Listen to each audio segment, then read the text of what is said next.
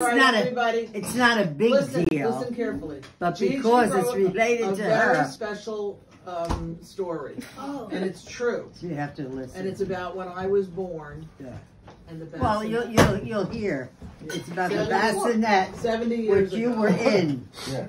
Gas was 28 cents a gallon. Ethan was and Hayden too, right?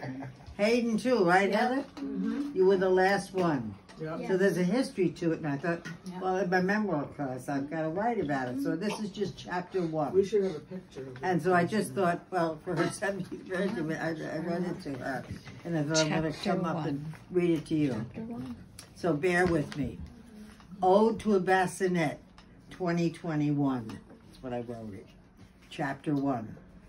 Seeing you sitting idly in my daughter Christine's garage today, almost hidden in a dark corner, covered by an old sheet, I can't help thinking it is such a far